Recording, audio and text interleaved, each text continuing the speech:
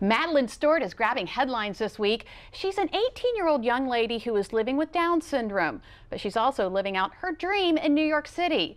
Madeline has wanted to model since she was a little girl, and this week she walked the catwalk at New York Fashion Week. Her mom, Roseanne, says she's been struggling with verbal and cognitive limitations for a long time, but after this, she feels the sky's the limit.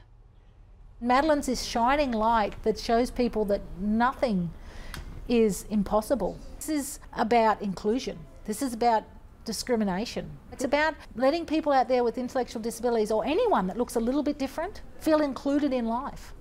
Madeline did get a little nervous, but she conquered the cameras, the crowd, and her nerves to model. Wow, what a girl. Well, if you've ever had the pleasure of meeting someone living with Down syndrome, then you know they are the most genuine, loving people you will ever meet. They sure are, and Down syndrome just isn't perceived as it once was. We're finding more and more these men and women aren't disabled, but more so differently abled, and they're accomplishing more than they or their families ever dreamed possible. Now, the CDC reports 1 in every 700 babies is diagnosed with Down syndrome. Studies also show that the older the woman is with the time of her childbirth, the higher the odds of her having a baby with Down syndrome. Since 1979, the number of cases has increased by about 30%.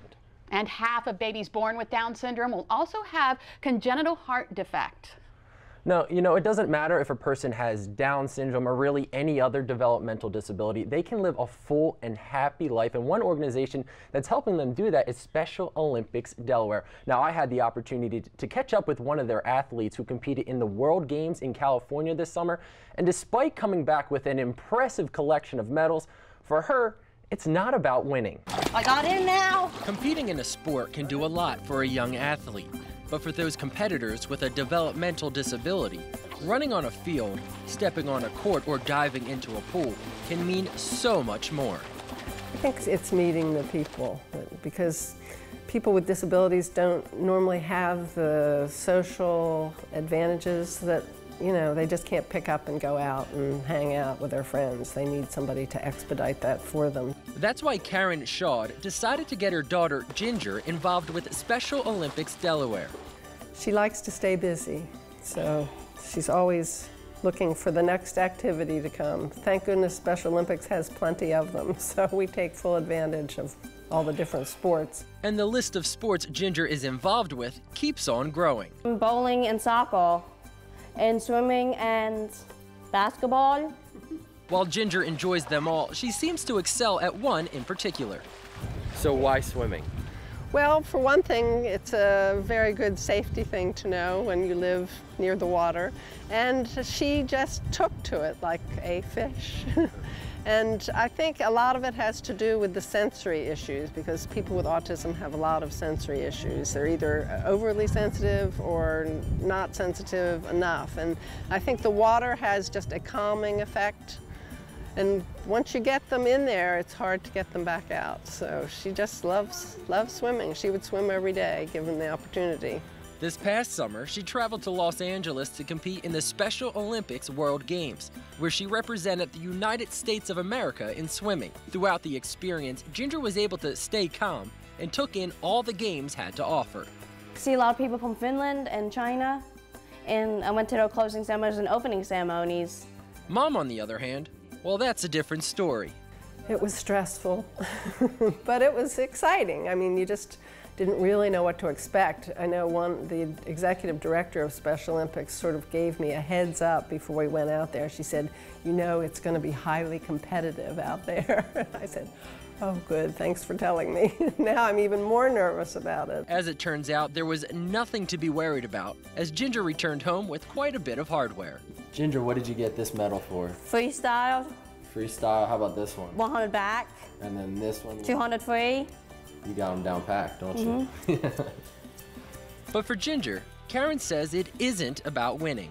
She always looks forward to going, but it's not all about the medals.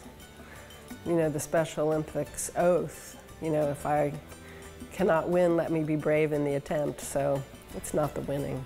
For her, it's really not the winning. In fact, Special Olympics Delaware offers a lot of activities that take place far away from a playing field or gym. In addition to the athletics, they have social dances, and she took a class called Communicate with Confidence, where they learn public speaking with the Toastmasters. And there are lots of different activities that they provide outside of athletics. And Karen says she sees a difference in Ginger at home, one she attributes to Special Olympics Delaware. I think she's more focused because it requires concentration to do these sports. So she's able to stay on task longer when, given the appropriate instructions, she seems to be able to concentrate and get the job done.